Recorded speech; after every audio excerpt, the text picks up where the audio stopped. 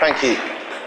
My name's James Phillips. I'm a music teacher and father from the Watford chapter here in the UK, and I'd like to talk to you about an educational website I'm piecing together for the movement called TZM Education. The purpose of this site is twofold. Firstly, I want to present existing studies that validate the educational proposals put forward by the Venus Project. And secondly, is to collaborate with and help movement members to communicate these ideas with young people currently in mainstream education, to help them to start to think differently about learning and the world in which they live, by presenting the educational notions proposed in a resource-based economy. The tenets of a resource-based economy are wide-ranging, of course, but for me they rest on two very firm footings. They are the physical sciences and the humane application of them to the social design holistically. It's clear that a productive and relevant education for all with regards to these areas would be essential for such a society to function properly. Unfortunately, I know from working in schools that we are a long way from a productive and relevant education with regards to our species' sustainability on this planet right now. The reason for this is simple. Education reflects culture, and culture reflects education. For just a cursory glance at human beings' conduct on this planet would surely seem enough to realise that both education and society as a whole need to undergo a significant change in values if we are to move into any sort of sustainable social structure. So how do education and culture reflect each other exactly? The main incentive system in the world today is money, which basically equals competition for profit. This was of course an excellent idea when we had a true scarcity of much needed resources for our survival. However, this does not need to be the case anymore, as we now have the technology to not only sustainably produce long-lasting goods in a relative abundance for all the Earth's people, but we can do so with little or no physical human labour at all and with a far greater level of efficiency. So, in a new incentive system based on progress rather than profit, the cultural and educational emphasis would be on finding new and creative solutions via the scientific method to solve problems rather than relying on arbitrary opinions. Therefore, self-development, critical thinking, effective communication, collaboration and a general knowledge of the subjects that have a direct correlation to the integrity of the planet and everyone on it would be the new educational paradigm. Learning would be seen as a fun and lifelong pursuit, instead of seemingly stopping at a certain age so that you can earn some money to own as much stuff as possible before you die. Punishment and reward is essential for a dysfunctionally rooted society such as ours to work at all, and is therefore the current dominant teaching philosophy that is promoted in most schools today. Quite simply, the educational system is a natural byproduct of the society it's in, and vice versa. Whilst there may be some positive change in education, it will never be significant enough in a society based explicitly on greed, differential advantage and acquisition at any cost. Punishment is an easy behavioural tactic to attack in terms of its ineffectiveness towards modifying aberrant behaviour in the long term. As I'm sure everyone in this room is well aware, people act according to what they pick up from their environment. How many times do we have to hear that the abused become the abusers before we recognise and realise that we have to change the causal mechanisms behind these tendencies? So when a child is punished, the inappropriate behaviour is all but forgotten instantly.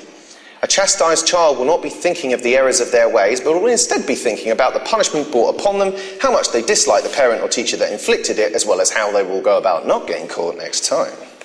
Children are not born bad, and teaching them right from wrong does not have to come in the form of discipline or bribes. For example, trying to help them to understand how their actions may have hurt another person's feelings is a pretty good starting point in attempting to instill in them a decent set of moral values. Above all, a child needs to feel appreciated for what they do, who they are, and who they want to be. Ultimately, they need to feel loved. Now, the seemingly nice twin to punishment in the act of behaviour modification is reward. Whilst this may at first glance seem to be a preferred route to take, it's not all it's cracked up to be. Because whilst prizes and praise may be effective in the short term, they can actually be detrimental to long-term intrinsic creative motivation and will keep needing to be applied in order for the desired behaviour to continue. More on this soon. It's first important to point out that the reasoning behind the desire to modify behaviour in the first place. Who are you doing it for and why? Because it's one thing to want to stop a child being violent or running across a busy road, and quite another to tell them to stand still and be quiet when in actual fact they don't have to. This is really just an adult enforcing their will upon a child in order to coerce them to act as they do, as well as attempting to impress other adults with how well they have their pet child trained according to behave to the current social status quo and apparatus. So as mentioned earlier, it's the use of punishment and reward that really keeps our current social model working at all. School is no exception, and in fact, it can't be if the integrity of the system itself is to be maintained. Rewards seem to be the more palatable of the two behaviour modification methods currently used in education, so let's take a look at them now in more detail. Extensive research now shows that the use of rewards as an incentive to get a child to learn leads to the students merely meeting the bare minimum of what is required of them in order to get the grade or reward on offer. Not only this, but it also has a significant impact to their long-term intrinsic interest in a given task or subject, rather than them feeling enthusiastic, autonomous and creative in what they're doing. This point's well made in the book Punished by Rewards by psychologist, author and teacher Alfie Kohn. When we are working for a reward, we do exactly what is necessary to get it and no more.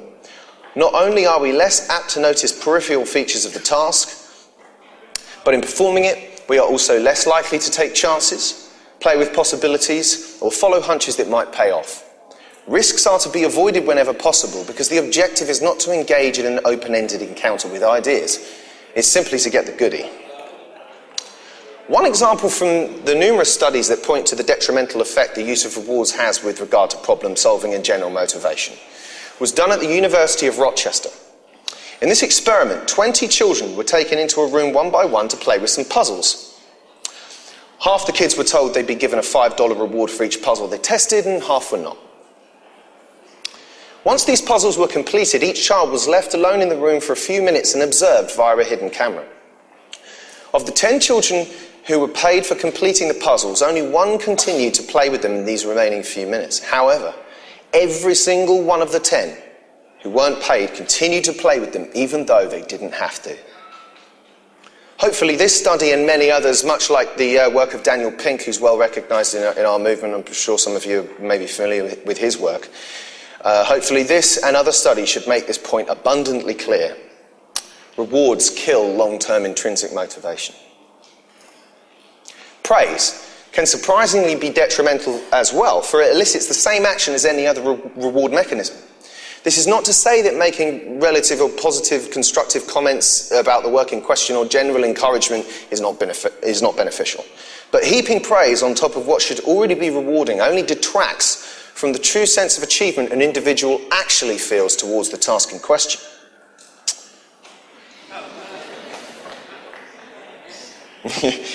The student then also starts to become dependent on praise from an authoritarian figure in order to feel motivated to apply themselves to future tasks. Indeed, why is praise needed other than to encourage students to complete the tasks we set for them and that we deem worthy of praise? This further cements our position of dominance rather than allowing the child to pursue their genuine areas of interest with our help. So learning is currently the process to get rewards rather than the other way around. And then we wonder why kids are so disillusioned with learning in school. Please understand that a monetary-based society demands a constant influx of wage slaves, and that school is designed to be the perfect cookie-cutting plant for just that. In the words of George Carlin, they, the rich elite, don't want a well-educated public capable of critical thinking. They want people just smart enough to run the machines and do the paperwork, and just dumb enough to passively accept increasingly shittier jobs.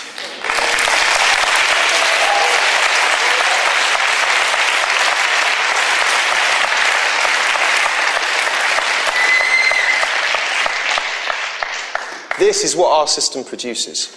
Competitive, manipulative gaming strategies as a mode of survival. Then, in the same breath, we try to teach our kids to be nice and share. And we wonder why an ever-increasing amount of them are on or go on to being on antidepressants later on in life. Could it have anything to do with the fact that adults do the exact opposite of what they teach their own kids to do in their own day-to-day lives?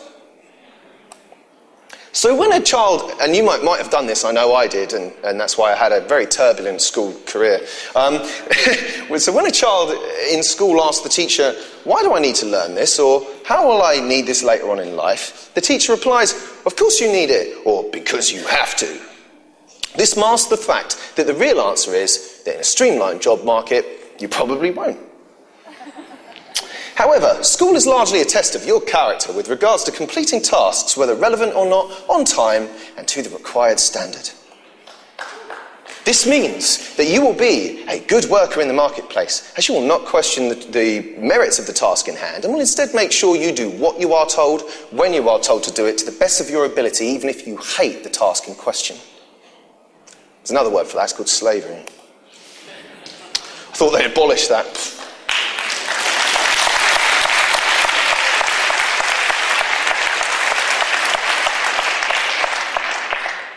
Remarkably, there are certain rule-free schools actually in existence today. Whilst these would not be the same as in a resource-based economy, they do provide evidence to suggest that a more liberating approach to education can increase the intrinsic desire of the student to learn.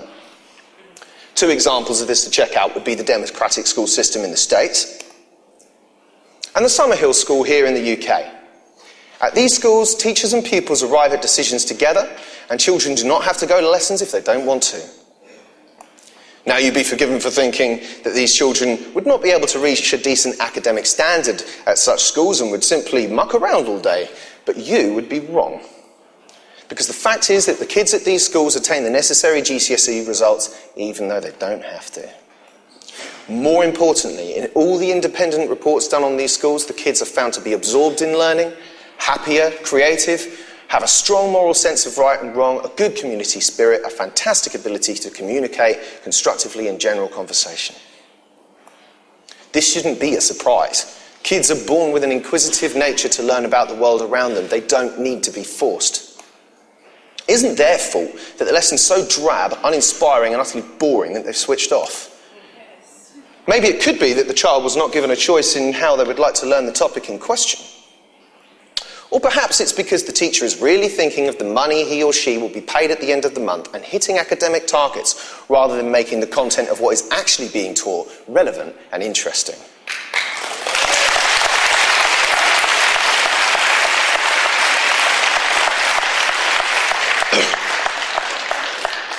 So because of this ill-informed judgment that kids do not want to learn, we've decided to turn to using extrinsic motivators in an attempt to incentivize them, which actually ends up making the problem you're trying to solve even worse. Therefore, I have a collection of activities and presentations at the site that members themselves can take into their local schools to start informing the adults of tomorrow about the ideas behind a resource-based economy, so we can start to help to show them that learning should be cherished and never a chore.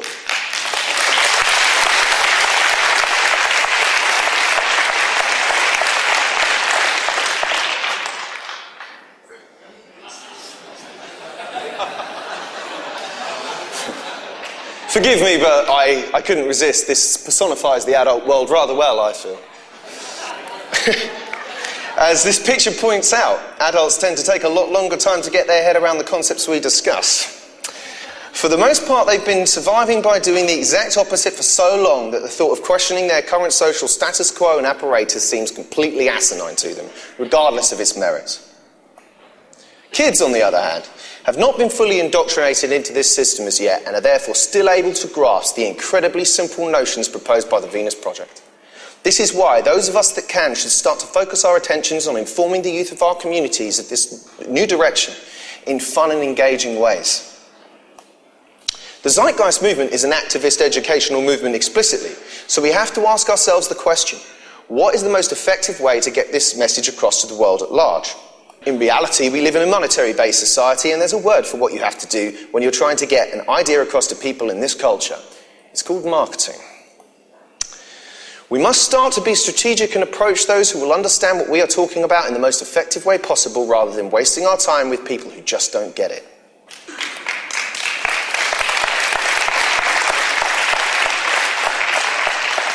I'm not knocking any form of communication per se, although I would say even in myself that I spend too long on the middle one. Or suggesting that we shouldn't answer our critics, far from it. I merely want everyone here to question the approach they're using to see if they feel it's getting the message across effectively into the right demographic. The simple fact is that the youth of today are more in tune with the notions of protecting the environment due to climate change and environmental issues now being propagated in the mainstream media and in schools.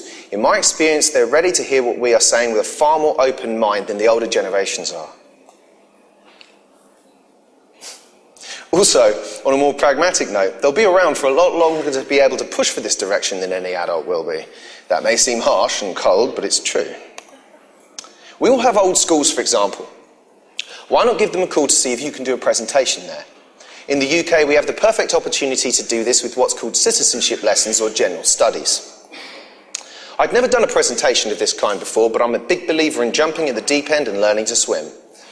So, I ended up talking to a captive audience of 180 kids and teachers at a secondary school I teach at about the Zeitgeist movement and the Venus Project.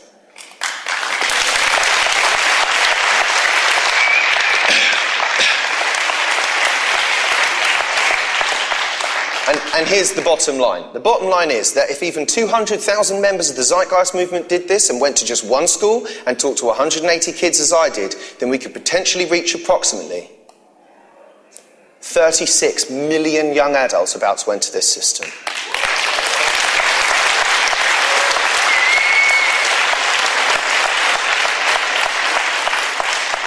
If we are an activist educational movement, then activities like this are imperative. We must make sure we are walking the walk and not just talking the talk, myself included. That is why I've been into several schools to do everything from playing collaborative games with 7-year-olds to giving full presentations on the Venus Project to 17-year-olds. One example I'd like to share with you is a game I played for the 5 to 10 age range where you take 3 hoops and put them in a row at equal distances of a few meters apart. In the middle hoop you have an uneven number of bean bags, and at the other hoops you have an even number of kids per side. The rules are that you have to get as many bean bags in your team's hoop as possible, and you're only allowed to carry 1 bag at a time. Other than that, try not to kill each other, but anything goes. I'm sure you can imagine the chaos that ensued.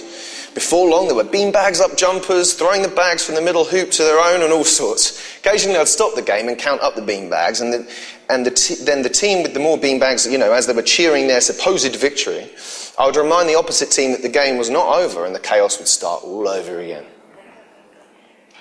After a while of this, I stopped the game and asked them how long this could go on for, to which, of course, they replied, "Forever!" I then asked what the solution was, and one child got it. Anybody got any ideas? Sorry? Joint teams. Yeah, you're going in the right direction. Hey! Got it. Put all the hoops together and put the bean bags in the middle. The only way to win was to share, and the seed has been planted, so to speak. I think this game personifies our current social paradigm rather eloquently myself. We could stop the game anytime we like. So ideas like this. Thank you.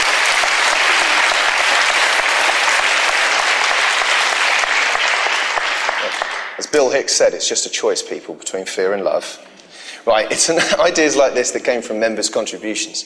I now need a team of people to help me correlate all the necessary studies for the site and to contribute any ideas that you consider useful with regards to helping to get this message across to the younger generations. The project is still in the developmental stages, so please do let me know if you want to be involved and can help me by emailing the website at www.tzmeducation.org. Obviously don't email the website, go to the contact section. Right? But yeah, the children of today deserve a better tomorrow than the one currently on offer. The time to start making that tomorrow a reality is today. Many thanks.